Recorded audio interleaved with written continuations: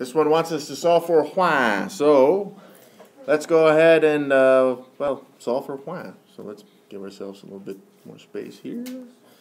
What's the first thing we would do on this one? Excellent. Add 12 to both sides. That's going to be a 0 now. It cancels out. 30 plus 12 is 42. Just have a negative 6y. Then we'll divide both sides by the coefficient of y, which is negative 6. That tells us that y is a negative 7. Glad you brought that up. So notice it says before you answer, say if it has 1, no, or infinite solutions. Just because it tells you to do it at the beginning doesn't mean you have to. So I did it at the end.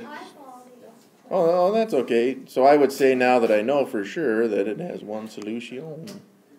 I got one solution. Alright, so there were two parts to this. One solution, y equals negative 7.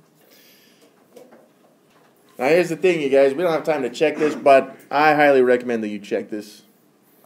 So once again, you would go back to the original expression, y equals negative 7. And simply replace y with negative 7 and see if you have a true statement here. That's all you're looking for is a true statement. I guess I'm this deep into it, so fine. 42 minus 12 needs to equal 30.